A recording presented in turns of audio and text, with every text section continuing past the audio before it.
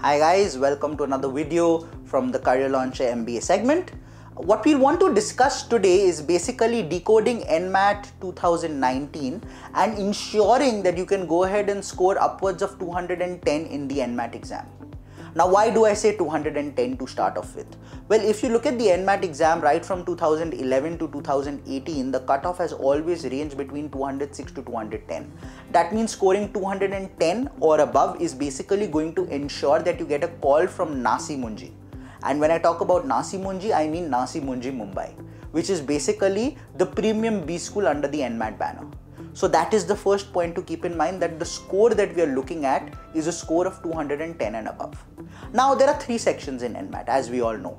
One section, and I'll keep it very simple in terms of terminologies. The first section is verbal, let's call it verbal. Second section, let's call it reasoning. Third section, let's call it quant. Let's keep it as simple as that.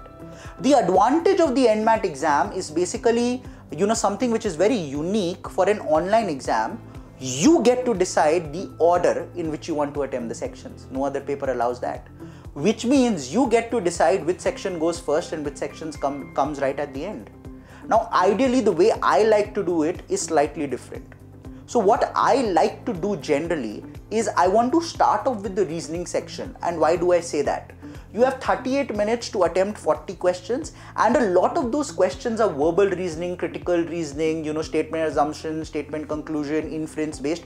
Not easy, takes time. So I would prefer that my mind is the freshest that it can possibly be when I want to approach these questions. So 38 minutes, 40 questions. Even in those 38 minutes, if I get 28 to 30 very good serious attempts, and then the remaining 10-12 questions are just guesses. Why guesses, you ask? Once again, you need to keep in mind there is no negative marking in NMAT, so do guess.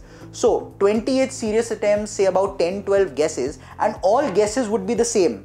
I generally like to go with C because C is a favorite option of mine, considering my school. Yeah, no jokes there. But yeah, having said that, what generally happens is, out of those 28 questions, even if you get about 25 right, and out of those 12 guesses, even if 2 or 3 work out, you're scoring roughly around 27. 27 into 3 means 81. Now, even if it's not 81, but somewhere around the 75 mark, you've done brilliantly, which means net correct 25 out of 40 attempts. Keep that in mind. The next thing that I like to pick up is basically quant. And why do I do that? Because the first section, reasoning, tested me on speed as well as accuracy. Quant is not testing us on both parameters. 48 questions in 60 minutes and questions not being very difficult means it is actually testing you on one parameter, which is accuracy.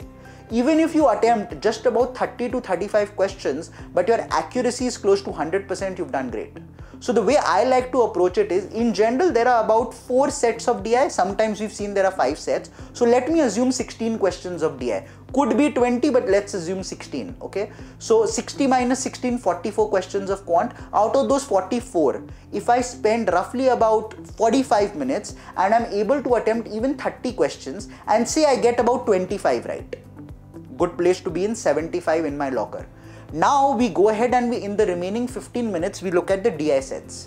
Now the 4 DI sets in 15 minutes, even if I'm able to do 3 DI sets, 5 minutes per set, that is 12 questions, and you get just 9 right. That's 75 plus 27, 102. With a little bit of normalization that comes up, you'll still score a 90. 75 and 90, 165 marks in your pocket. Now you move on to verbal. Verbal in general, when it comes to NMAT, is more a game of speed. Mainly because the questions that come are more from grammar, and the RC that comes up is generally easy to read with mostly factual answers. So in verbal, the way to approach it, and this is what I generally do, is I start off with the RCs. The 2 RCs, if I give myself about 8 to 10 minutes for these 2 RCs of 8 questions, the remaining questions go like this: synonyms, antonyms, grammar, it just flows quickly. So the last 12 to 14 minutes, you can easily go ahead and attempt about 20 to 22 questions. So let's say the serious attempts in verbal are say about 25. In RC, 6 serious attempts, in verbal, say 18 serious. So let's make it 24.